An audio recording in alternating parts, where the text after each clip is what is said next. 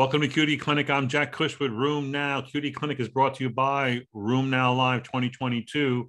Let's talk science, technology, education, and patients. STEP. These are our versions of TED Talks. We've got several of them during the meeting. They're really cool. Short talks given by great speakers. One's called The Music of Rheumatology. The other one's called The Death of Caravaggio. And another one's called How Stopping Drugs to Protect the Fetus Leads to Greater Harm.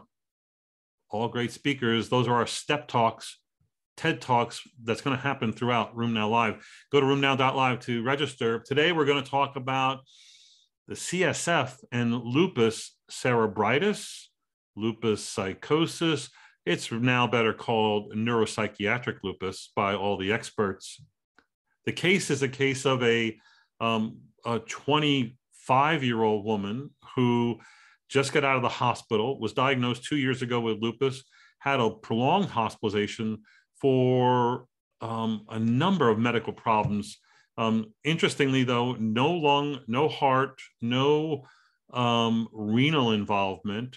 She had some mentation problems, and since that hospitalization has not been the same, meaning when she's gone back to school, she's in college, it's been noted that she's having problems keeping up remembering and whatnot. So now she's going for, cognitive testing.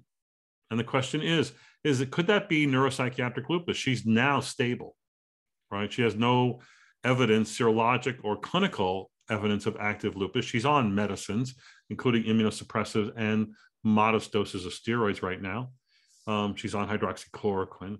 Question is, could she have cerebritis? So do you have to have really big evidence of active lupus to confirm or suspect lupus cerebritis? No, you don't. That can happen irrespective of other markers of lupus activity, although in general, it tends to be a little bit more common. But any of us who've seen a lot of lupus certainly have seen patients with psychosis and many of the manifestations of lupus cerebritis in the face of what looks like otherwise well-controlled disease on usual medicine. The real problem here is the diagnosis. How do you make the diagnosis? First off, you have to suspect it. It is estimated that about 50 to 55% of patients with lupus, systemic lupus, will have neuropsychiatric manifestations and presentations throughout their disease course. So that's important. We worry about seizures and psychosis, and interestingly, those are really quite rare in the grand scheme of things, and that in ways that lupus presents. We had a tweet on that just last week. I think it was in the, like point something percent. That was really quite low when you look at a large cohort of lupus patients over a long period of time. Same can be said for seizures. It's often the case of cognitive dysfunction or sometimes more focal disease and whatnot. The diagnosis is made by what? Number one, considering it. Number two, doing imaging. What do you do? Is there a test that you should do for imaging? Is there one that's better? It turns out imaging is largely done to exclude other diagnoses. I've often said the following, that if a lupus patient is admitted to the hospital, they're usually going to be admitted to the hospital for a medical problem, not for a lupus problem. So meaning lupus patient with chest pain, MI, lupus patient with chest pain and shortness of breath, PE, which may or may not be related to lupus, or pneumonia, which is probably not related to lupus. Now, it could be related to the medicines they're on, sure. So the immunosuppressives and steroids bring into play other medical problems. But it's not going to be a lupus problem. That's different, however, in the case of a neuropsychiatric admission with a lupus patient. There, it's always going to be more likely neuropsychiatric disease from lupus than it is going to be from comorbidities like CNS infection, the effects of uremia, the metabolic effects that are going on in that patient based on their disease or their drugs or whatever. So again, you need to exclude these other causes. One of the main things that you're going to do is imaging. The second thing you're going to do, and again, there's not one that's any better than other. You can't truly diagnose vasculitis on an MRI. You can see bright signal, what they call UBOs, unidentified bright objects, usually around the ventricles and whatnot. But that's usually due to some edema or gliosis, and is not truly representative of vasculitis.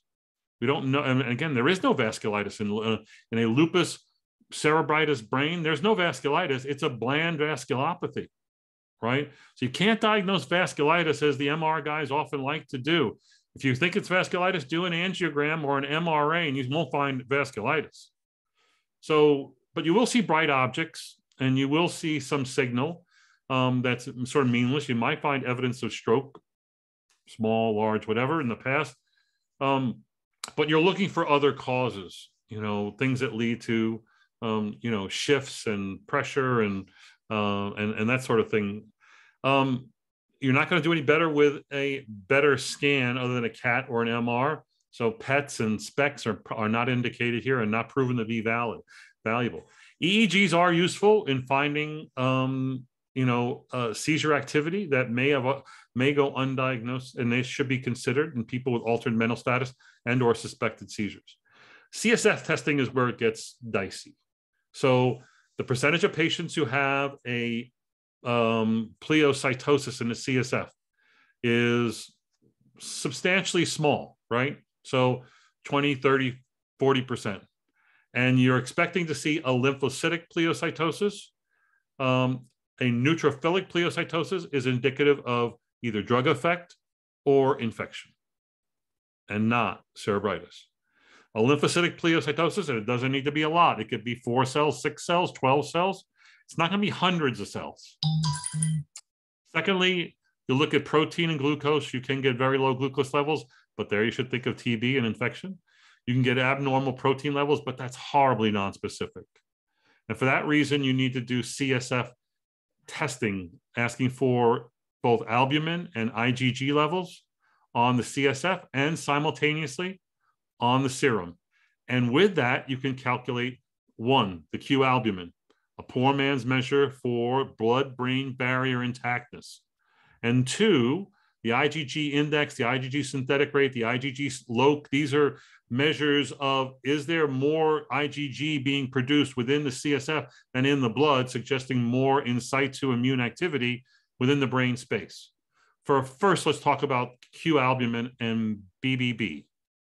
There are recent studies talking about the blood-brain barrier in lupus being intact. In general, it is, with only about 1/3 to 40% of patients will have a slightly elevated BBB abnormality. And the normal number there is your serum albumin, what is it? Your CSF albumin times 1,000 divided by your serum albumin. And the number is usually less than 9, which means that you have a normal intact blood-brain barrier.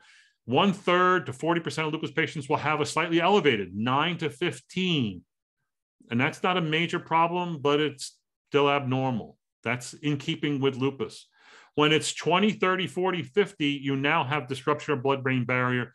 Vascular events and infection are the 2 primary causes for a Q albumin of 100 or 90 or 60, right? Now, if the Q albumin is normal, then you can just look at the IgG index. And if it's elevated, that means there's in situ production that indicates immune activity in the brain. And that can be supportive and found in 50 to 60% of patients with cerebritis. But if the blood-brain barrier is abnormal, the IgG index is no longer applicable. That simple calculation, which is the serum, the CSF IgG over albumin divided by the serum IgG over albumin, all with the units normalized, hard to do a calculation. You can find a website that can do it for you. And again, if it's elevated, it's not valid if the blood-brain barrier is elevated. There you have to do either the synthetic rate or actually better something called IgG loc. Some people like to do IgM indices as opposed to IgG. I think they're equally well, but I think IgG is more easily done in most people. Are there other tests you should do? Antineuronal antibodies, I don't do them. I don't find them useful. Looking for immune complexes in the brain, I've read about them. I don't find them to be useful in most people and not worth getting.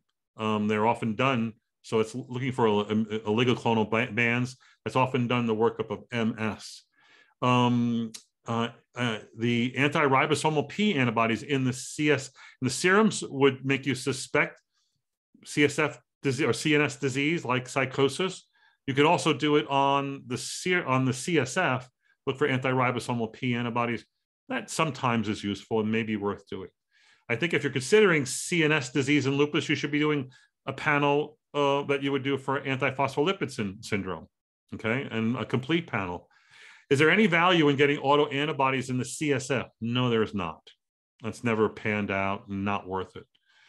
And that's my workup of lupus cerebritis. You know, treatment of it after you've made the diagnosis is supportive treatment, high dose steroids, and then changing up their immunosuppressives, maybe getting more aggressive. There is no one thing that works for most patients. Time may be your best tool. That's it. Tune in for more QD clinics. Go to roomnow.live to register. Take care.